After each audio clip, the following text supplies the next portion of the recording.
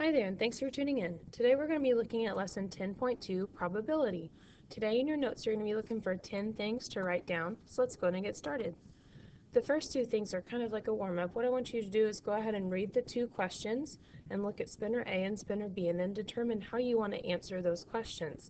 Let's go ahead and pause the video to see what answers you get and then click play to check your work. Okay, so for number one, it says, which one are you more likely to spin up on? And that's going to be spinner A because there's two opportunities to spin up. For number two, you want to reverse. Which spinner should you spin? In this case, reverse is listed exactly once in each of the 6 sections on spinners, so either one doesn't really matter. So you could do A or B because there's the same number of reverse on each one. The next thing we're going to write down is this probability scale. What you want to make sure you know is probability is when your number is between the numbers 0 and 1, and it just tells you the likelihood of that event occurring. This is the scale of likelihood, so what I want you to do is go ahead and copy the scale, just the scale in your notes. Notice how you have impossible 0 all the way up to certain 1 or 100%. Make sure that you include words and numbers of all the numbers that are written on each of the sections of this scale. Go ahead and take time now to pause the video and write down the entire scale. Once you're done, click play and we'll go on. Alright, so we're going to answer a few questions about how to find the probability. This one says there's an 80% chance of thunderstorms tomorrow. Describe the likelihood of the event. So what you're going to do now is go ahead and pause the video to see if you can determine the likelihood by using one of the 5 options, and then click play when you're ready to check your work. Okay, for number 4, this one is going to be likely. 80% is really close to 75%, and so that is why we would be choosing likely in this case. Number 5 and 6 are exactly the same type of deal. Let's go ahead and take time now to pause the video, try the questions, and once you're done, click play to check your work. So for number 5, the probability that you would land a jump on a snowboard is 1/2. That's going to be equally likely or unlikely. That's 50% right down the middle. And number 6 says there's a 100% chance that the temperature will be less than 120 degrees Fahrenheit tomorrow. That one is definitely certain. We don't live in a desert here, so we are going to give that a certain because it is 100%. Okay. The next part of our notes we're going to be talking about how to find probability. This section right here on this page is just a review. Basically, to find the probability, you're finding the favorable outcomes out of the entire possible outcomes. So it's like when you flip a coin and you're trying to get tails, that's going to be 1 out of 2 chances that you can get it. 1 meaning there's 1 opportunity to flip tails, 2 meaning there are 2 complete sides to the coin.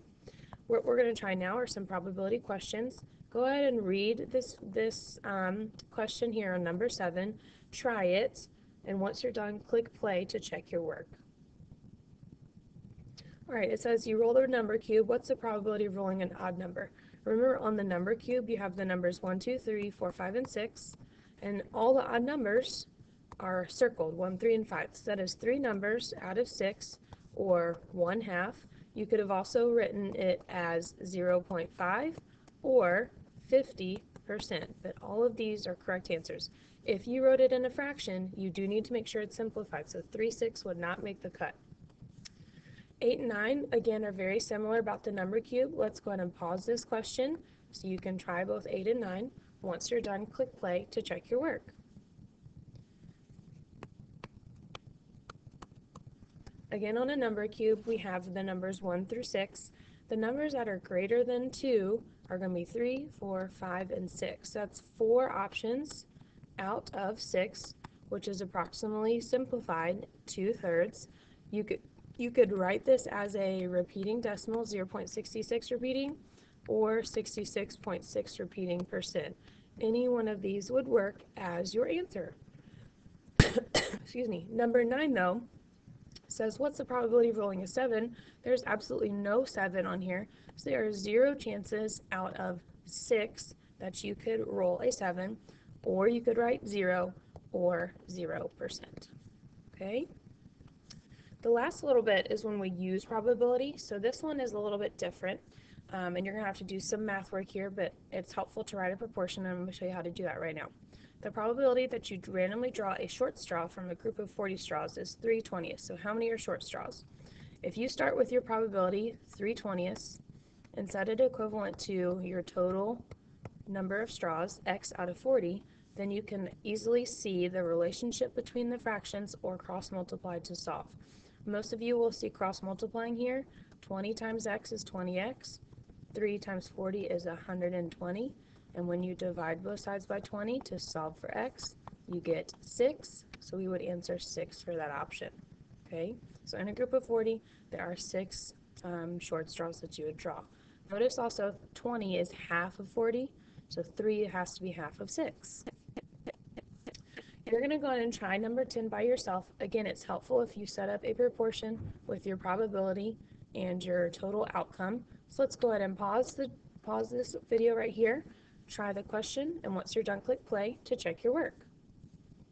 Okay, what you should have started to try is the 1/15th, and then we know that there's a group of 75, so out of 75, x over 75. I cross multiply to start solving. 1 times 75 is 75. 15 times x is 15x. And then I'm going to divide both sides by 15.